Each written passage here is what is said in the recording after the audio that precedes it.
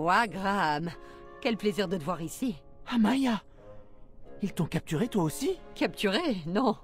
Je cherchais mon matelas et j'ai suivi les cris de fillette de Wenty jusqu'ici.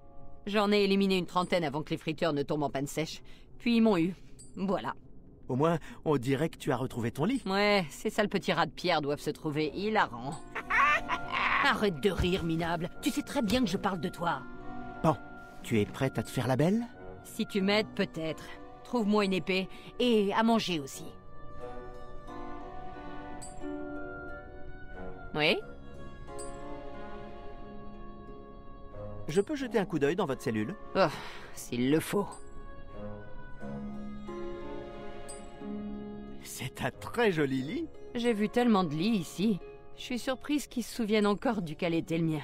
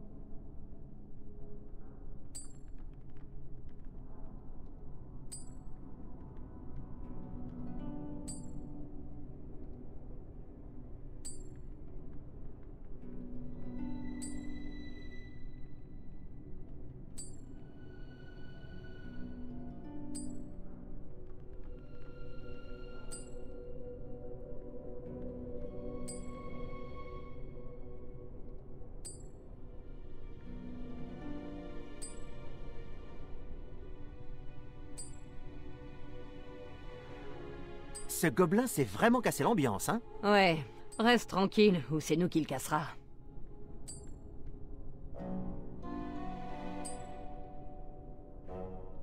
Qu'est-ce qu'il a, celui-là?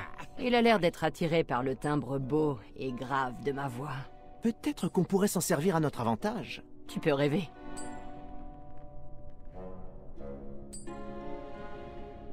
Comment ça va? Ça va, mais ça pourrait ne pas durer. Au revoir. Être en prison, ça n'empêche pas de faire de l'exercice.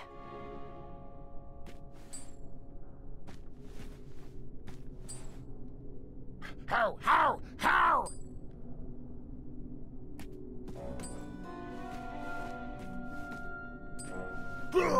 Du la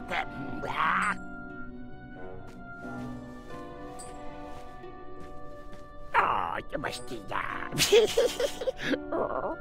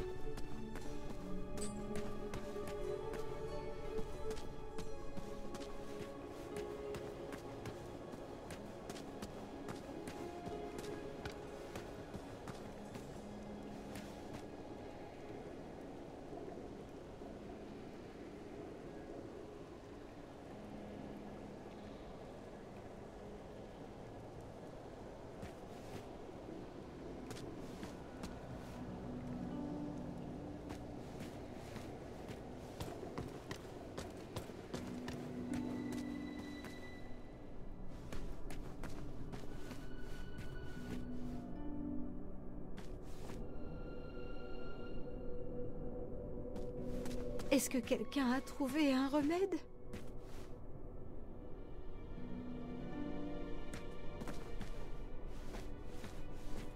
Quoi? Je peux jeter un coup d'œil dans votre cellule? J'ai trop faim pour répondre à tes questions. Pourquoi vous ont-ils laissé de quoi cuisiner? J'ai du mal à comprendre si ce sont de vrais gardiens de prison ou des incapables.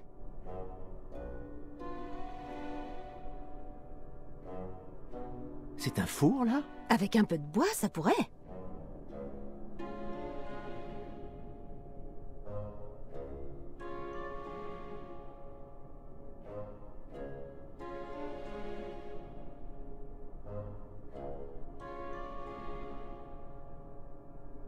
C'est un four, là? Avec un peu de bois, ça pourrait.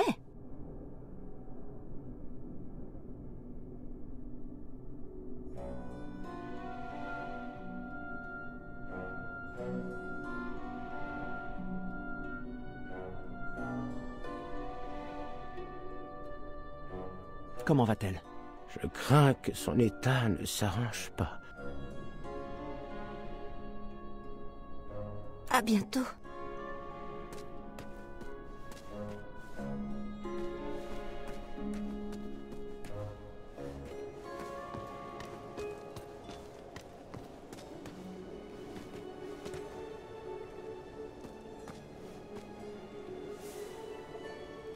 Oui, je t'écoute toujours.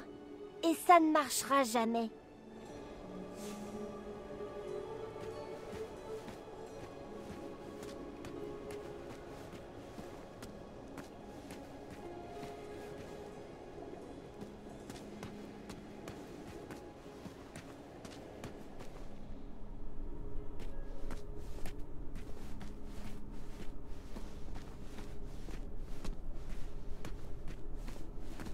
Ce n'est pas parce que j'arrive à m'asseoir que je vais mieux.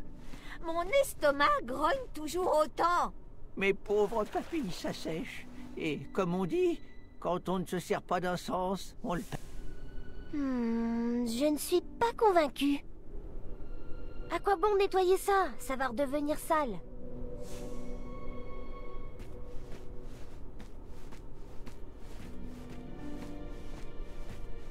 Oui, Roi Graham. Comment ça va? Je vais bien pour l'instant, mais je sens que ça ne va pas durer.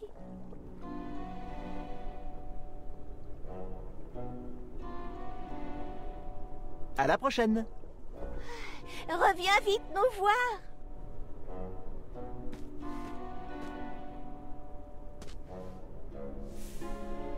Quoi? Tu t'en es pas servi sur ça, j'espère.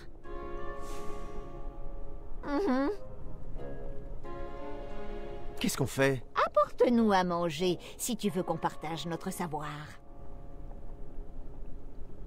Je peux jeter un coup d'œil dans votre cellule? Bien sûr.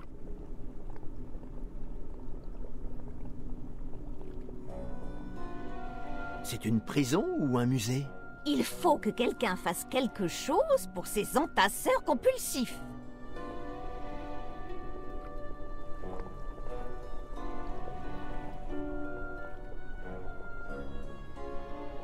C'est une pépite de chocolat? Si seulement. Quoi que ce soit, c'est creux et pourri.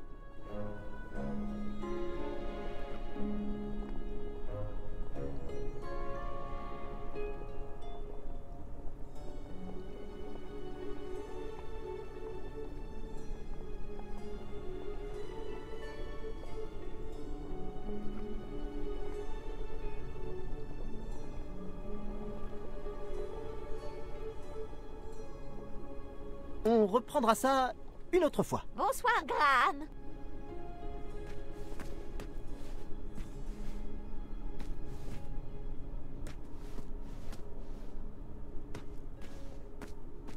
Heureusement que j'ai mis notre nouveau déo...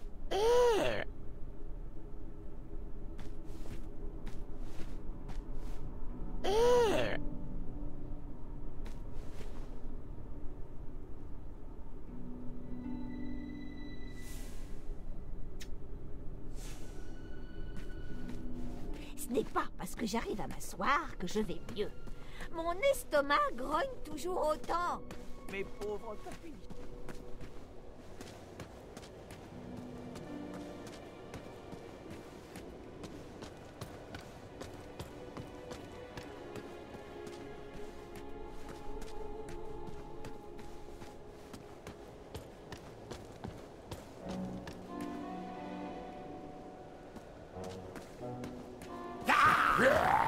J'avais pour ordre d'aller me coucher une fois mes corvées remplies.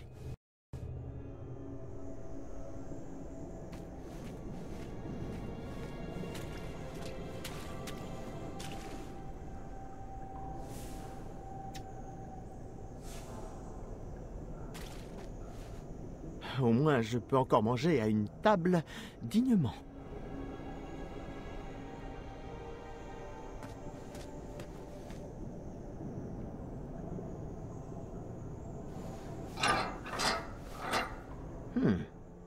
plus de porridge? J'arrivais à peine à tenir debout.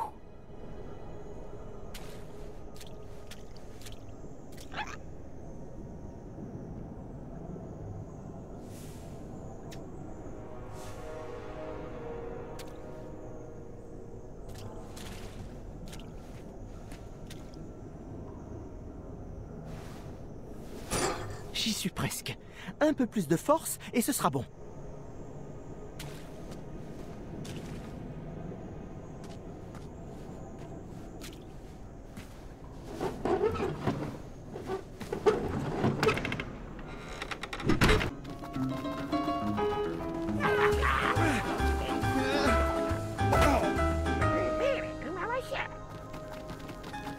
Je ne pouvais pas tous les sauver.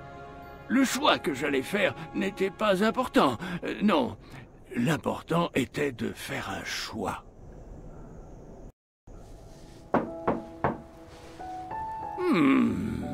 Qui est-ce donc? Grand-père, c'est Gart. Je peux entrer? Oui, bien sûr. Entre. Tu as fait un cauchemar, mon garçon? Un cauchemar? Non, non, ta lumière était allumée. Et il paraît que j'aurais des choses à apprendre de tes histoires. Alors, approche. Assieds-toi. Alors, où en étais-je? Ah oui, voilà, c'est ça.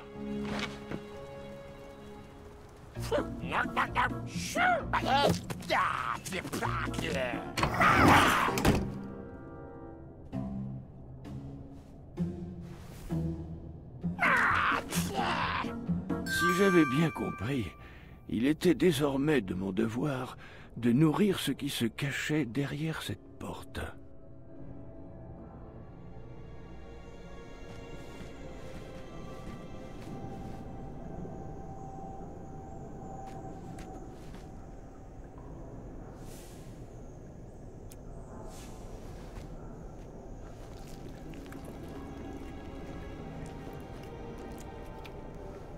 Je me sentais mieux, mais pas encore en pleine forme.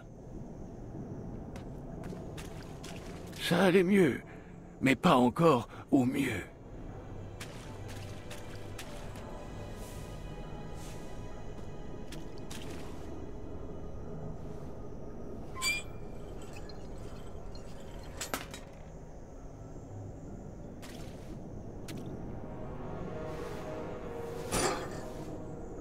J'aurais besoin de toutes mes forces pour ça.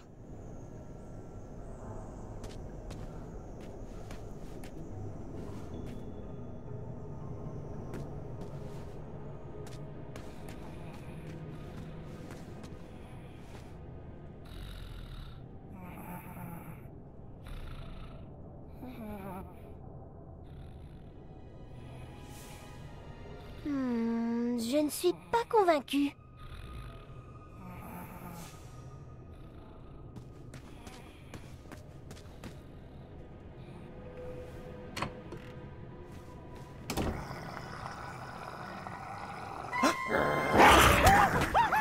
Méchant rat!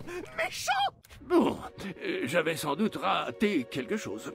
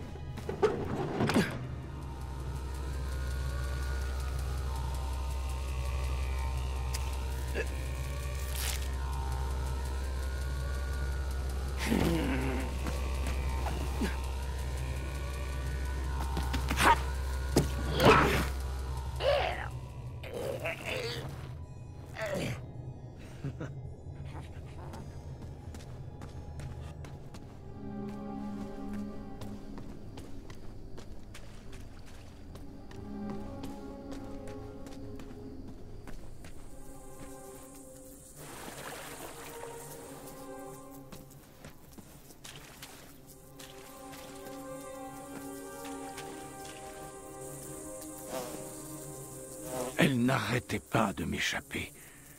Je devais trouver un autre moyen d'attraper une mouche.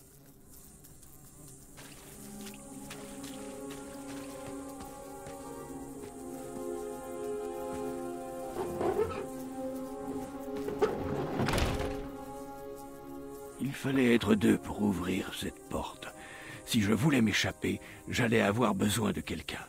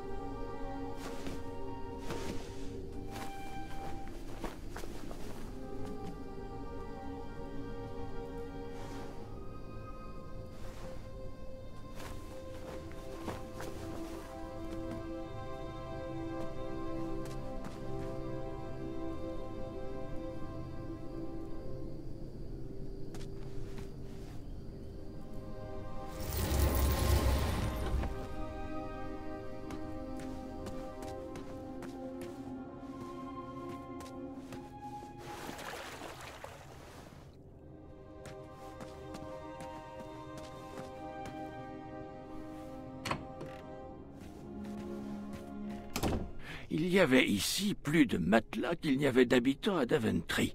Je me demandais où ils les avaient trouvés.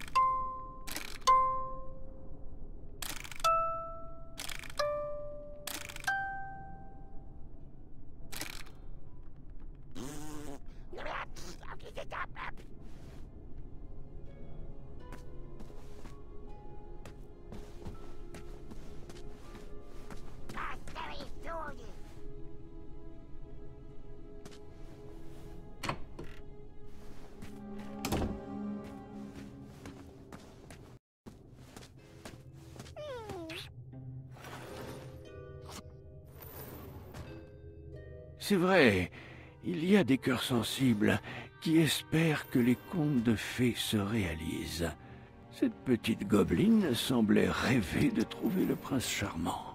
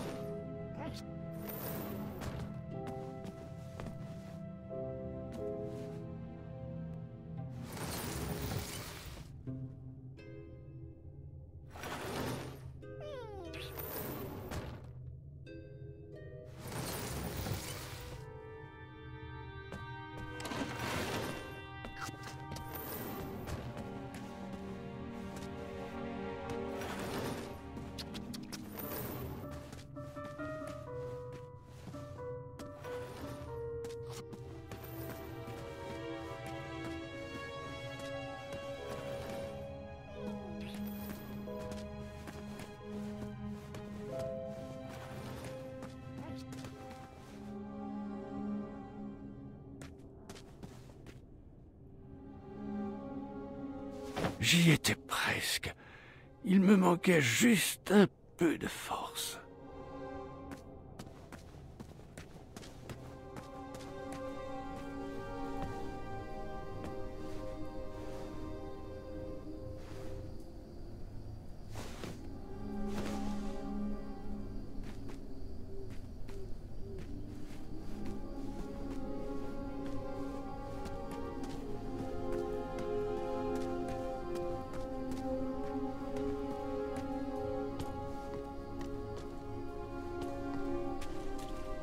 Quelques herbes avaient poussé au pied d'une échelle installée par les gobelins.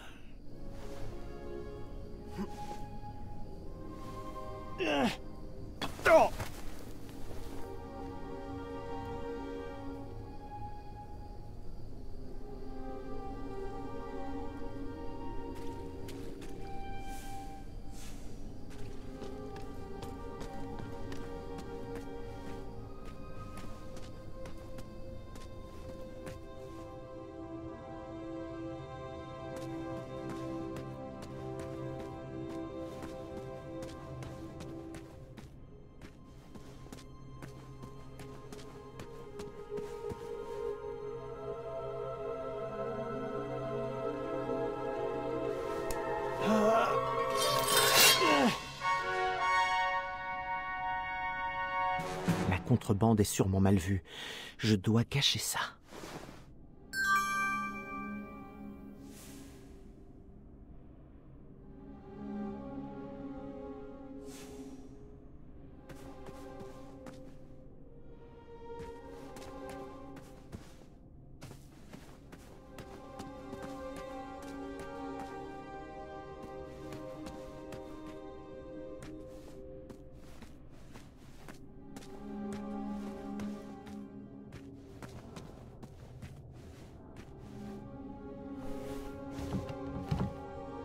Je n'allais pas me laisser arrêter par une porte. J'avais relevé des défis bien plus grands avant cela. Il me fallait juste une clé.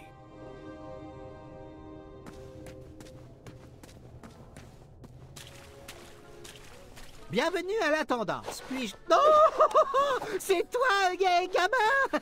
Je suis heureux de te voir. J'étais en pleine mission de sauvetage quand j'ai été surpris par ces créatures. Même avec ce short, je n'ai pas pu distancer ces barbares. De toi à moi, ces fêlés du caillou ne comprennent pas les affaires aussi bien que toi. En parlant de ça, et en l'honneur de ton nouveau titre aristocratique, je suis prêt à t'offrir un objet, mais aujourd'hui seulement. Mieux, je fais des remises sur des objets normalement sous-évalués. Allons, tu as bien reçu des piécettes avec ta couronne. Faisons affaire, petit, tu ne le regretteras pas. Alors, où est mon objet cadeau? Mais bien sûr. Salade de loukoum.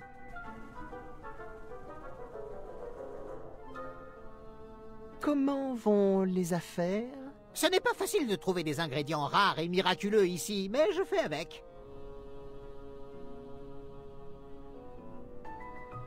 Je peux voir votre marchandise? Des baguettes en métal que j'ai rapportées d'Orient. Rares, exotiques et très abordables. C'est combien? Une jolie pièce d'or. Reviens me voir quand tes pochettes déborderont de richesse.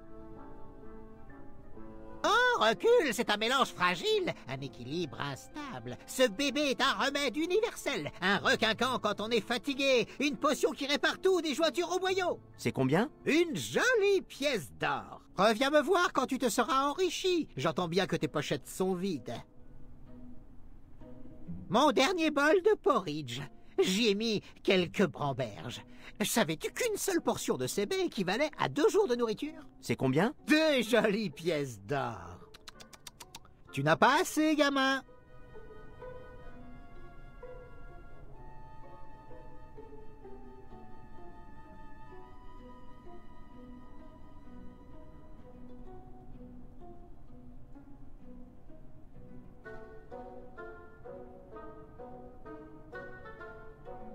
Sinon, je voulais savoir, pourquoi faire croire que vos chèvres sont des licornes? Faire croire, gamin, faire croire. Ce sont des licornes, absolument, de vraies licornes, pas des chèvres. Bon, tu m'as eu, ce sont des chèvres, mais ne le dis à personne ou les poux vont les manger.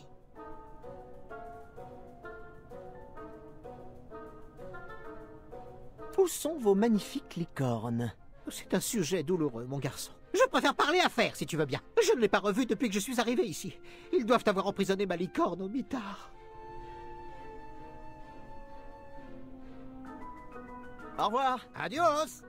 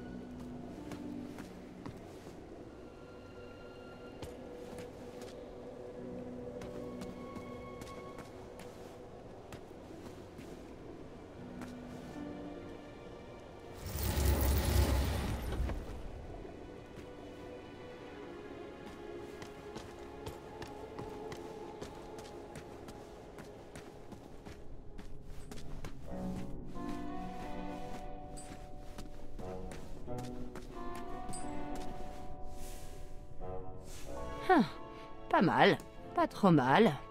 Il manque peut-être quelques crans bien placés, mais bon, on fera avec. Parfait, Graham. Recule un peu. Alors, duquel je m'occupe en premier? Celui-là. Prends ça! Approche, sale petit tas de gravier. Tends-moi la main, que je te la coupe.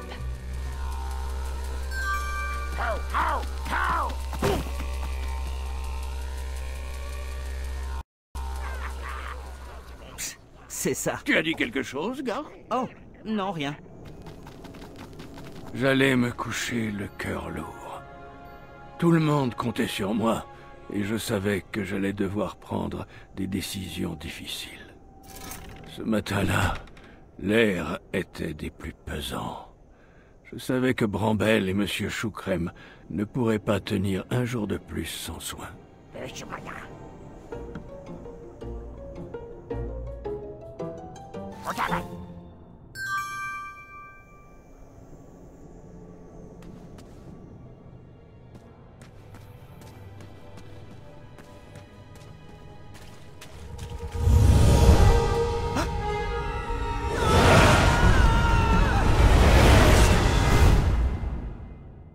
Je ne pouvais pas contenir ma peur.